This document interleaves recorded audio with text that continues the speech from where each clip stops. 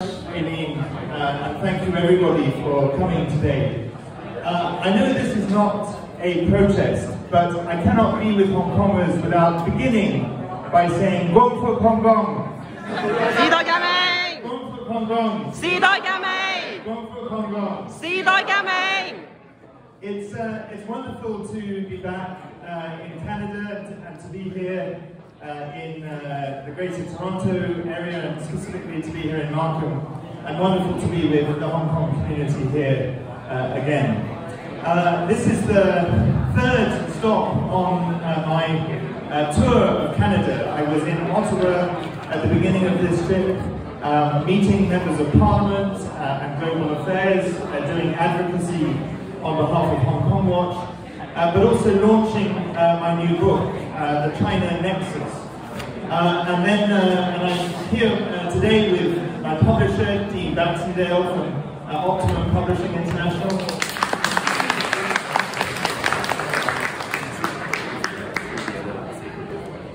Oh, okay, I'm using two microphones now. I want to thank Dean so much, not just for publishing the book and for organising the book tour and for taking me on, but also for being a real ally and fellow activist for Hong Kong and for all the peoples who are suffering under the Chinese Communist Party regime. After Ottawa, we were in Montreal and we did a great event there. Then we came to Toronto yesterday. We did an event last night in Toronto City, and now I'm with you today. And I just thought I would say a few words about the book, very briefly, about why I wrote it and what it says. Basically, this book is a wake-up call. I wrote it because I could see the dismantling of Hong Kong's freedoms and autonomy and the rule of law, but at the same time I could see so many other tragedies committed by the Chinese Communist Party regime.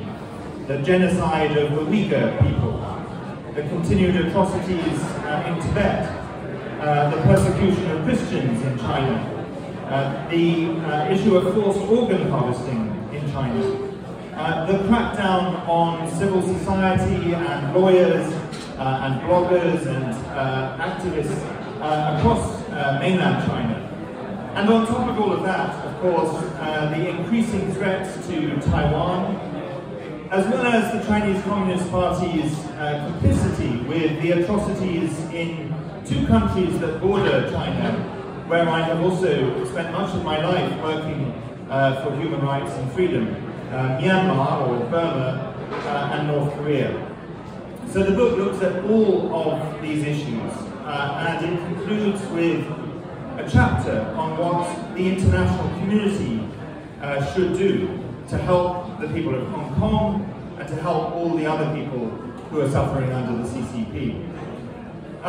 The book has two chapters on Hong Kong itself, because I went straight after graduating from university to work in Hong Kong for the first 5 years after the handover.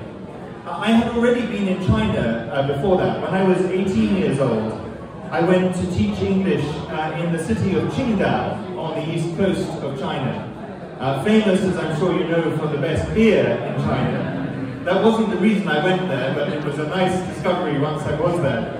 And I made many friends in Qingdao. And one thing that I'm clear about in the book is that I am against the Chinese Communist Party, but I am for the different peoples who live under its rule. So I'm for the peoples of China, I'm for the Uyghurs, I'm for the Tibetans, and as I think you know, I'm very much for Hong Kongers.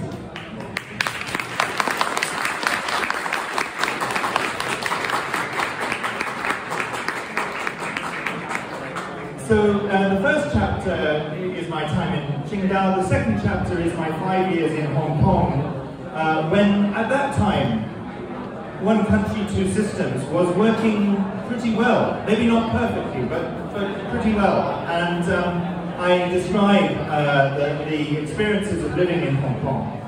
But then later in the book, I have a second chapter on Hong Kong, which looks at the situation from the time of the umbrella movement in 2014 until the present day.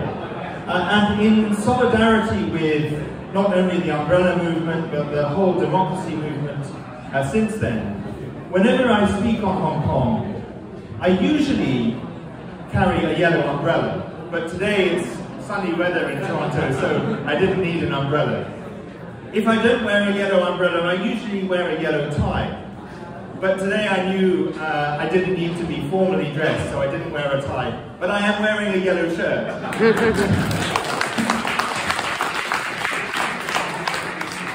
So in the chapter, the second chapter on Hong Kong, I look at everything that has happened since 2014. Some of you may be aware that in 2017, I was denied entry to Hong Kong. I was probably the first foreigner to be denied entry to Hong Kong. There have been others since me, but I think that I was probably the first. And of course, what I have experienced is nothing compared to what HongKongers in Hong Kong and many of you who have had to leave Hong Kong have experienced. But it gives me at least some sense of what you are going through, because like you, like many of you, I cannot no longer go to Hong Kong, the city that was once my home, the city where I began my working life.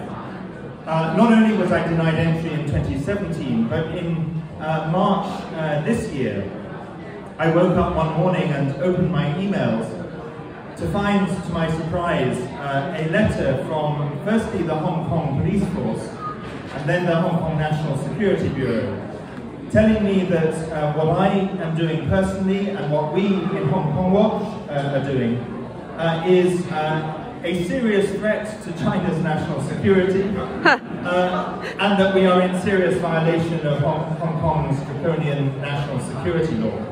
Of course, we don't have any entity in Hong Kong. We are entirely based in both the UK and we have a growing team and presence in Canada. But still, we've been threatened under the national security law, and I was threatened with a prison sentence of, the first letter said 1 to 3 years, the second letter said 3 years to life. Yeah. The book tells all these experiences, both my own personal experiences, but more importantly, the story of HongKongers and all the other people suffering under the CCP.